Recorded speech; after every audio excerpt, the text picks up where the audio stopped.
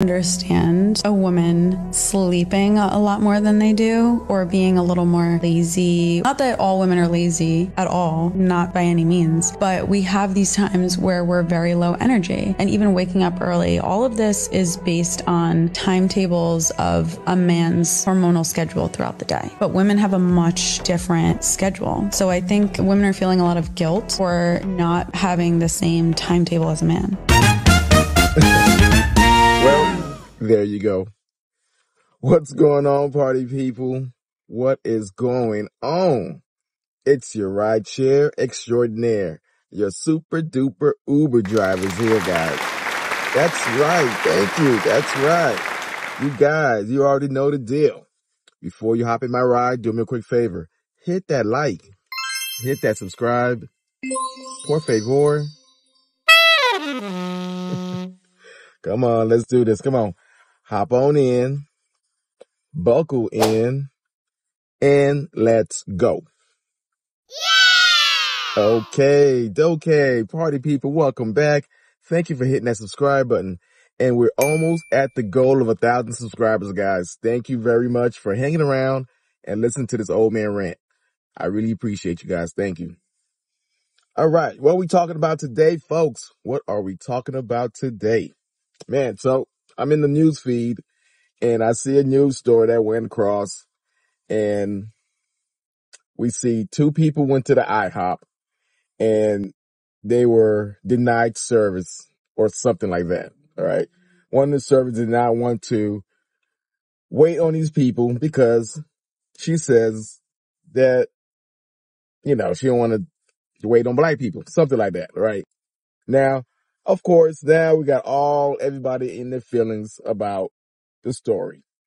I remember a few years ago, they say the same thing about Cracker Barrel and black people stopped going to Cracker Barrel, talking about they're racist. Whatever. One server does not speak for the whole restaurant, right? But now they want to boycott IHOP. And I don't understand why. When we got to the restaurant and we were told that we were not going to be serviced because of our color, it is a shock, and your brain is not processing what you're hearing. Mitchell says another employee even admitted that their waitress wouldn't serve them because they are black. Mitchell even recording the conversation with the manager for social media. On our morning server, she's picky. No, she's not picky. She's racist. She didn't want to say she was racist. She said, oh, she's picky. No, that's not being picky if you're selecting only a certain group of people that you want to serve. The manager told Mitchell and Polly the waitress has worked at that IHOP for 25 years. IHOP franchise Anthrapper Restaurants sent us a statement saying, in part, we have fully investigated this matter and taken appropriate actions, including termination of these involved. This isolated incident is not reflective of our ongoing commitment to our guests and team members. Polly and Mitchell say IHOP did the right thing with firing the waitress, but says the damage is already done. It's just like a payday feeling, you can't get it out your head.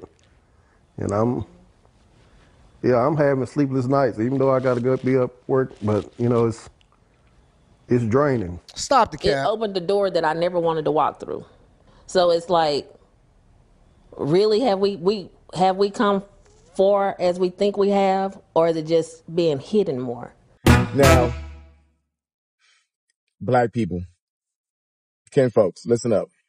Now, if you ever waited tables before, you'll know what I'm talking about. If you never waited tables before, you don't know what I'm talking about.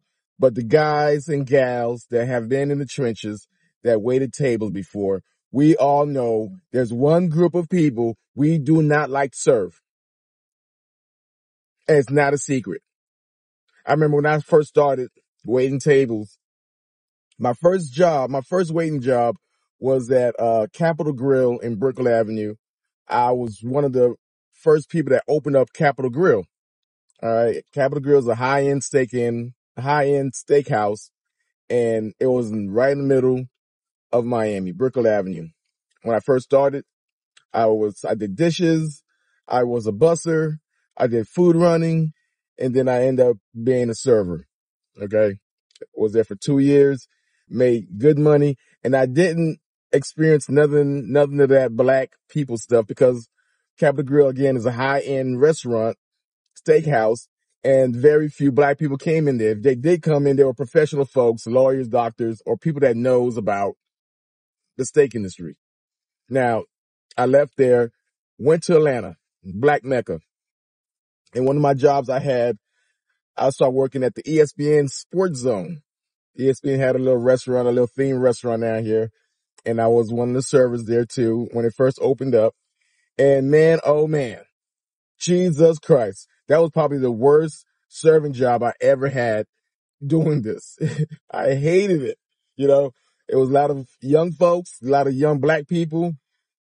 Tips was horrible. Tips were horrible. Black people don't know how to tip. And we all know this. We all know it's not a secret. It was so bad that when people come in, if it's black people and most of the staff was black folks, we see a group of black women come in. Oh my God. We try to push it off to somebody else, push it off to the new guy, push it off to, we did not want to serve, especially black women are the worst when it comes to the restaurant business.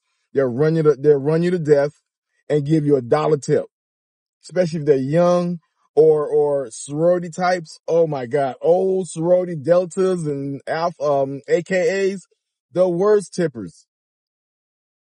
Hated it.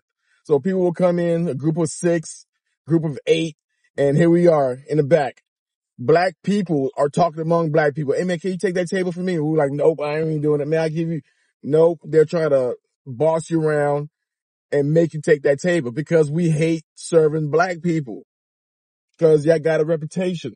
It's so bad that, you know, it's stereotype. Yes, because it's a true stereotype. Y'all don't tip.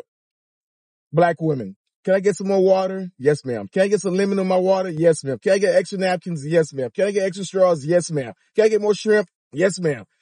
I can't taste no liquor in here. Ma'am, it's a fruity drink and that's supposed to taste the liquor. Can I get extra liquor? God damn. And then they run you up and down.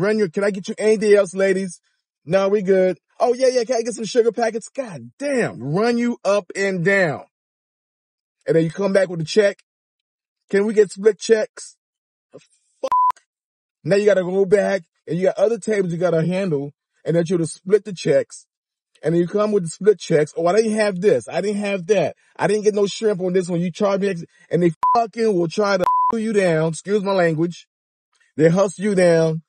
And if you have the slightest attitude, they'll say, well, let me talk to your manager and try to get you fired because you ain't kissed their ass. Nobody likes serving black people. And I've been there. I've done that. And when I go to a restaurant, you know, they see my face and then, you know, I can see when people start saying, well, I don't want to do this, but I always leave a big tip or a nice tip. Depends on the service, but I always try to give at least 20, 25%. But cause I've been there, I know the work. I never, you know, the steak come in. Oh, this is too pink and you got to take it back. You bring it back. Oh, it's still not pink enough. It's too hot. It's something. It's always something. Black women running you back. And this is why people don't like serving y'all. This is why people don't like serving. Y'all run them. Y'all try to get free food. Y'all run on a check. You know what I'm saying?